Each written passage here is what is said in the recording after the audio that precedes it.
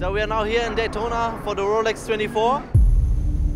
Yeah, wet weather at Daytona can be a little bit treacherous. Now we're going out for the first free practice to get comfortable with the car and with the track as well. Here is pretty special because with the oval you keep a lot of temperature on the tires. The surface grip is quite low, but it's something that plays well to the Porsche. You can really drive the car pretty aggressively and not have many surprises. I love to drive in the wet, but the car is new, the tires are new, and the track is new, so sounds interesting.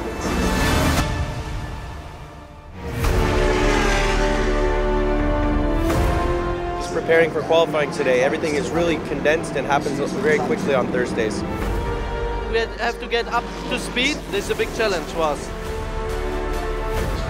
On the banking you have a lot of space, high speeds. On the infield it's very, very tight and condensed, very tight with traffic. I was not here at the Roar, so I was not here 2 years ago. I was never in the rain for me, but in the free practice I did some laps. That was good. The qualifying was for sure was a good lap. Pole position is good, but let's hope for a good race. In the end it was kind of perfect for us because we went out after the red flag. There was one lap we got on the green to do a time lap, which put a lot of pressure on, but I like those kind of situations. Don't make a mistake. If you go off, that's it. We did the best job, first and second. It's a good start for the weekend for Porsche, but this is just the start.